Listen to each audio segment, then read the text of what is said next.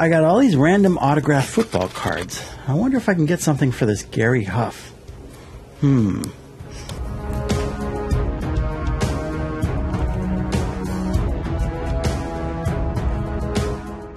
Hello, is this Larry the Media Marauder? Hey, this is Scott at Reindeer Studios. How are you, sir? Great. Hey, I was calling because I have this 1975 Gary Huff card. I think it belongs in your collection. Yeah. Oh, you already have 3 of them. Oh. Well, then you need a 4th, right? I'm thinking I could part with it for $800. You found that funny, did you? Okay. Well, I'll cut to the chase. How about $75? No? All right. What if I throw in a charcoal drawing of your buddy Major Harris? Sweet. All right. I'll have that done in about 3 minutes. All right. We'll talk to you, Larry. Bye-bye. Hey, superstars. I wish it only took 3 minutes. Welcome back to the quest for my Holy Grail card. In case you have no idea what's going on, this is my series where I'm trying to sell off worthless cards for exorbitant amounts of money so that I can eventually buy my Grail card, a T206 Cy Young portrait. But to make it work, I'm including some original art. We're traveling in uncharted waters this week. Media Marauder has asked me to draw college football Hall of Famer, West Virginia quarterback, and his good friend, Major Harris. You know my bread and butter is baseball, but this seemed like a fun project, so I was happy to give it a shot. My biggest issue is that I didn't have a Major Harris football card to try to pretend to sell to Larry. I do have to admit I don't know much about Major Harris. Wikipedia says he was an American R&B singer associated with the Philadelphia Soul Sound and the Delphonics. His biggest hit as a solo artist was Love Won't Let Me Wait, and then I realized I was looking at the wrong Major Harris on Wikipedia.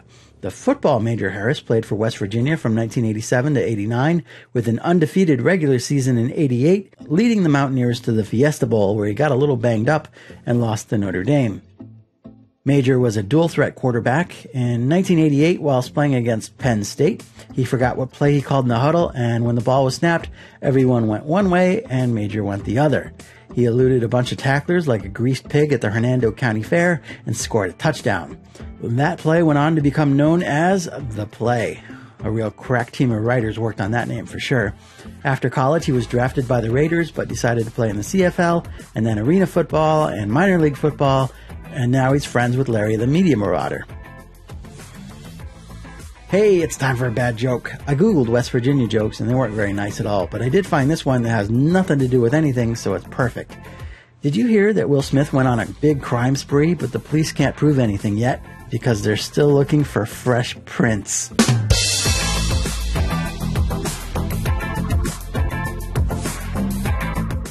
Larry told me that he was going to try to get this one signed by Major Harris, which I think would be pretty dang cool.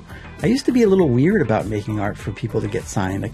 I can't quite explain why, though, but I'm not weird about it anymore. I think it's kind of neat now, and I can't quite explain why I changed my tune on that. But I am rambling. I'm a rambler, but not a Loyola rambler, because we're talking about a West Virginia Mountaineer, but I'm not a Mountaineer either. I went to art school, and we didn't have a mascot or sports teams. And I'll quit yapping now.